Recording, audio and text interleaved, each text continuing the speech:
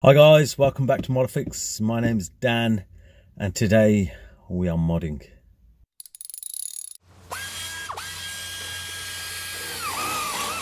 Today we're going to fit, in place of the cigarette lighter, a twin port USB socket, and it is a pretty good one. It's a Quick Charge 3. I'll send you some links if you want to buy it. I just bought it off Amazon, I think, or eBay or something, I can't remember. But anyway, my car was actually missing the cigarette lighter socket, so I decided I'd put something better there. So let me show you what I did. If you want to see the part where you remove your consoles and all that stuff, then watch the stereo video, because I did this as part of that install, but I thought I'd make a separate video because not everybody wants to fit one of those, and I just wanted to keep the stereo video a little bit more relevant. If you do want to see how you remove all that stuff, then watch the stereo removal video. Otherwise, this one is exclusively for the USB port install. Enjoy. Alright, once you've undone everything, undo these two cables. There's just a little switchy thing that you press underneath and pull those out, and then the center console should be free. So you want to wheel that out of the car, and then we can get fitting the new gadget, which is going to be lots and lots of fun. We're going to fit this baby here. It's a voltmeter, and inside it has two quick charging 3 amp USB drives, and I think it's pretty cool because it's red in Type R fashion, and I want to fit that there. Hopefully it will fit with no problems. I've got to just make this hole a little bit bigger first. Alright, for this task I'm going to use a drill with a Dremel bit on it, sanding sort of style. It's only soft plastic, so we should be able to bore that out quite nice. Alright guys, and that is in the hole. Lovely. It doesn't go straight in the hole, and I have cocked that up a little bit, but I might find something to sort of blank that off anyway. I might just carbon cover the whole lot, I don't know, we'll see in the future. But that's in there solid now. What I did was I kept filing the hole out. I used the drill with that bit on there, and then I did actually use a file and went around it manually, and I've got it so it's just snug in there now. It won't come out easy, put it that way.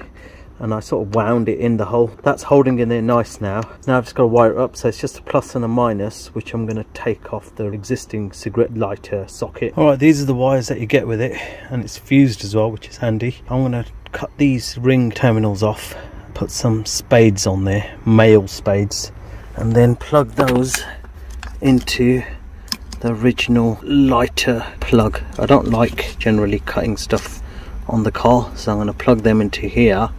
Just find out which one's the plus and which one's the earth. I'm presuming the beige colour one's going to be the live, but I don't want to presume anything. I will test them and I'll tell you in a minute. Alright guys, as I suspected, the cream, sorry about the light, trying to hold 3 things with one hand. So the creamy white wire there is the live, and the black is the earth. I have already terminated these wires with those spades on the end, so red will go to white, black will go to black, and then those 2 ends will go to the other end, and I'll insulate those once they're in. Alright guys, that's all connected up now and in the hole.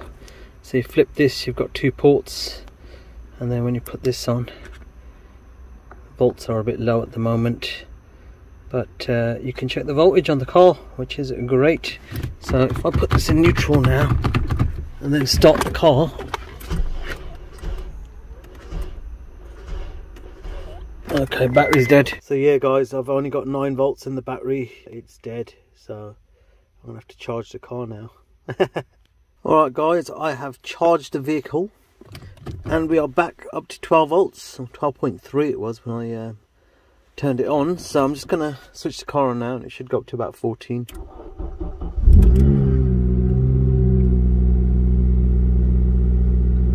That's interesting, it switched itself off. Okay, so I'll put it back on again, and we've got 14.4 volts, which is fantastic. So that's in, and it's got a nice quick charge 3.0 amp USB on both sides.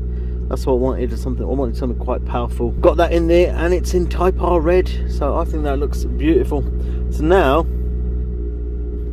I'm gonna put that section all back in. It's just the 2 clips on that side. Well, yeah, 2 clips on that side. One was actually missing, I didn't show you that. and I just realised more recently that there's one up the top. So anyway, put those two in, put the 2 bolts into the centre console here, and then the same on the other side, and gear shifter back in. Actually, I've got to do another little mod. I don't know if I should do that now or not, but yeah, anyway, put it all back together. Alright guys, and that is that little modification all done.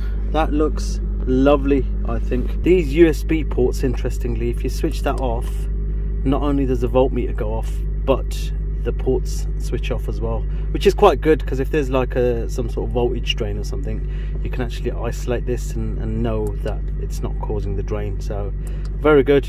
Not that you'd be able to, I just thought about that, you wouldn't be able to check the volts whilst you're checking for your voltage drain, right?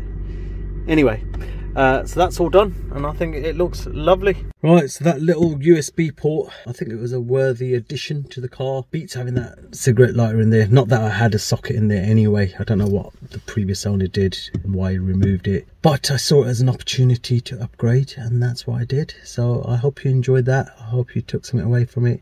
Maybe you'll fit one to your car. But yeah, give us a thumbs up, give us a like, subscribe to the channel for more juicy videos. I shall see you in the next one. Bye for now.